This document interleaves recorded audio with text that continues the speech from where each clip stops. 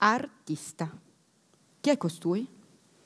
Secondo il vocabolario è colui che produce opere d'arte, oppure artigiano, oppure qualcuno che ha una spiccata propensione per la bellezza.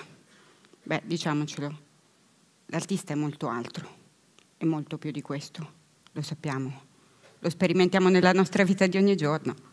Vi siete mai chiesti in quante occasioni usate la parola artista? La usate per definire Leonardo da Vinci, ma anche il saltimbanco che ci intrattiene quando siamo fermi col semaforo rosso. La usiamo per Woody Allen e per il mangiafuoco del circo. La usiamo addirittura per quel nostro amico un po' strano che se ne frega delle circostanze e dice sempre quello che pensa, mettendoci in imbarazzo. Ma nonostante tutto lo scusiamo, perché in fondo è un po' artista.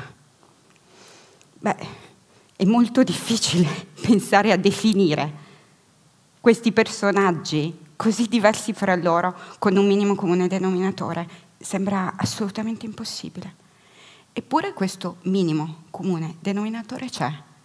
Tutti condividono un talento, meglio, una capacità.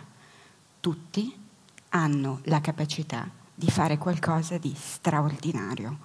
Ma badate bene, non nel senso di mirabile o di sublime, ma nel senso etimologico della parola, qualcosa che va oltre l'ordinario, che supera quella linea di confine che impone la religione, l'etica, la morale, tutti quei valori che siamo abituati a racchiudere nel politicamente corretto. Questo accade agli artisti e questo accadde molti anni fa all'artista veneziano Paolo Veronese, a cui fu commissionato un grande dipinto che doveva ornare la sala dove i frati, i suoi committenti, della chiesa di Santa Maria dei Frari andavano a mensa.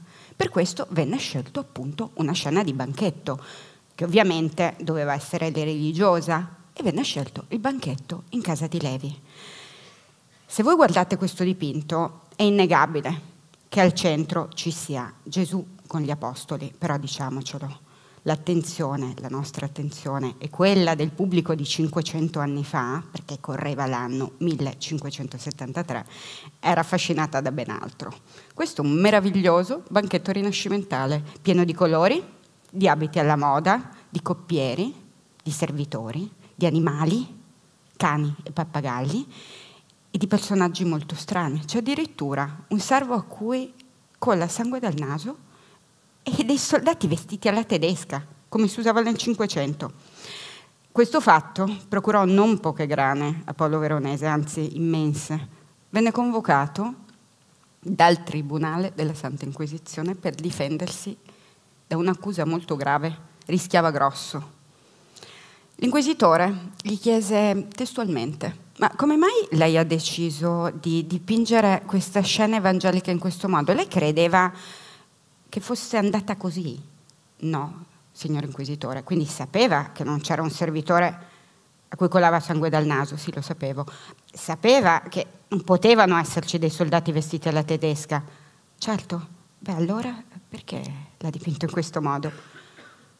Perché io credevo che ci stessero bene. Sa, deve sapere che a noi pittori sono concesse le medesime licenze che sono concesse ai poeti e ai matti, ovvero noi pittori, noi artisti, possiamo fare quello che ci pare, possiamo forgiare la storia, la verità, la religione a nostro piacimento.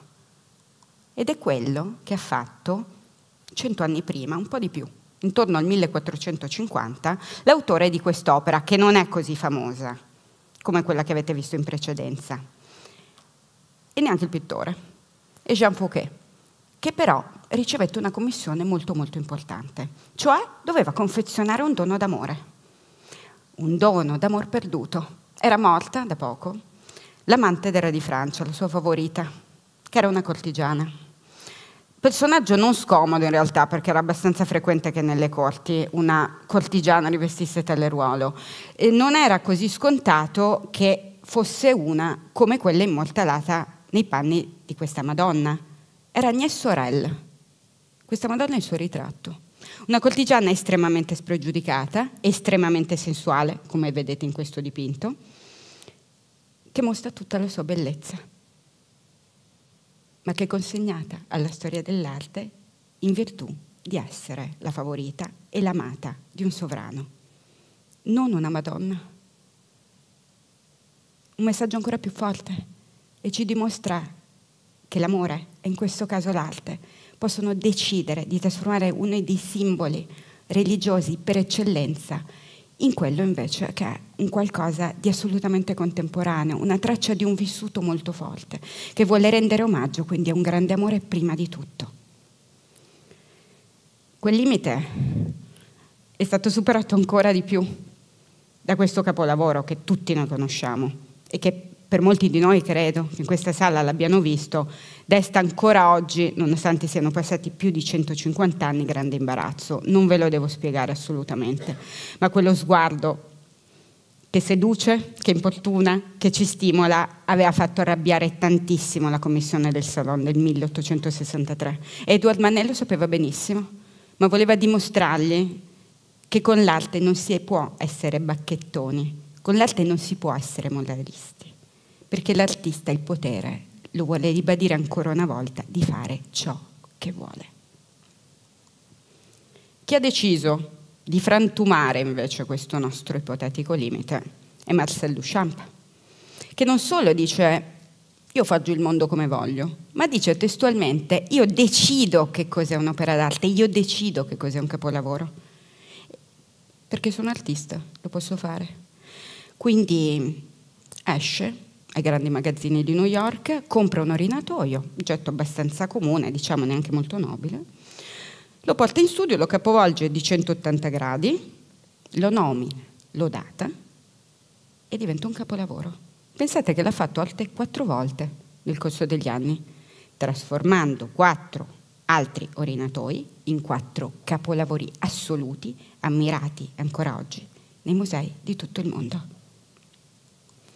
Certo, non vorrei farvi passare il messaggio che, finita la performance, domani vi alzate, andate a trovare un oggetto un po' particolare e scatta l'incantesimo. Mi spiace, di Marcel Duchamp ce n'è uno solo. E per tutti gli altri? Per tutti quelli che non sono artisti? A noi non è concesso veramente non fare nulla di straordinario. Dobbiamo sempre stare al di là di un limite? Assolutamente no. Nessuno ci vieta di oltrepassare un limite che conosciamo bene, che ci aspetta ogni giorno. Il limite dell'insicurezza, della paura di non farcela, di non essere abbastanza in un mondo che ogni giorno, guarda caso, ci chiede di più. Beh, io oggi vorrei che provasti a pensare di oltrepassarlo, di prendere il coraggio fra le mani e di iniziare a carezzare la vita, ad abbracciarla, a morderla, a divorarla fino all'ultima briciola, raggiungendo la felicità che in fondo che cos'è, se non il più bello dei capolavori. Io vorrei incoraggiarvi a fare questo passo con una strofa di una poesia straordinaria che a me ha ispirato tanti anni fa e che penso forse valga molto di più di tutto quello che vi ho raccontato o che vi ho fatto vedere. È una poesia di un poeta turco, Nazim Hikmet, che scrisse nel 1947 e che, guarda caso, si intitola Alla vita. La vita non è uno scherzo, prendila sul serio, ma sul serio a tal punto che a 70 anni, ad esempio, pianterai degli olivi, non perché restino i tuoi figli, ma perché non crederai alla morte, pur temendola, e la vita peserà di più sul piatto della bilancia.